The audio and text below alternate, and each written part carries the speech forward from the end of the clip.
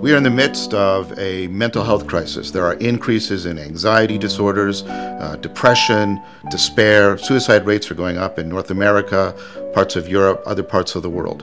And that mental health crisis is itself due to and engaged with crises in the environment, in the political system, and those in turn are enmeshed within a deeper cultural historical crisis I call the meaning crisis. So the meaning crisis expresses itself, and many people are giving voice to this in many different ways, is this increasing sense of bullshit. Bullshit is on the increase, it's more and more pervasive throughout our lives, and there's a sense of drowning in this old ocean of bullshit. And we have to understand, why is this the case, and what can we do about it? So today there's an increase of people feeling very disconnected from themselves, from each other, from the world, from a viable and foreseeable future. Let's discuss this. Let's work on it together. Let's rationally reflect on it. What can we do about the meaning crisis? These problems are deep problems that we're facing. Many people are talking about the meaning crisis, but what I want to argue is that these problems are deeper than just social media problems, political problems, even economic problems.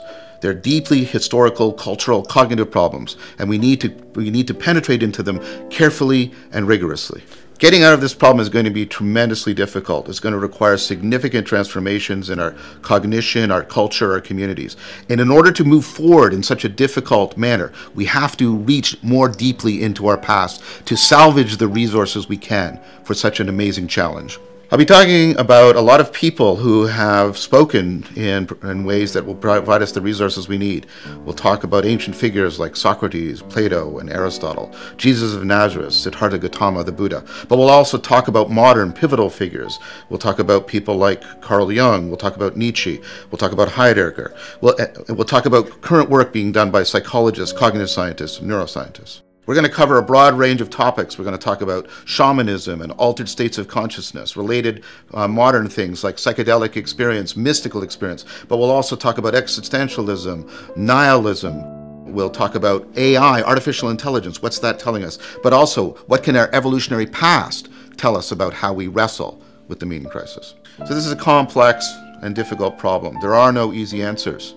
We need to go through this very carefully and rigorously. We got to get clear about what the problem is and clear about what our answer could be. So I want to bring all of this together in a coherent and a clear fashion so that we together can discover how to awaken from the meaning crisis.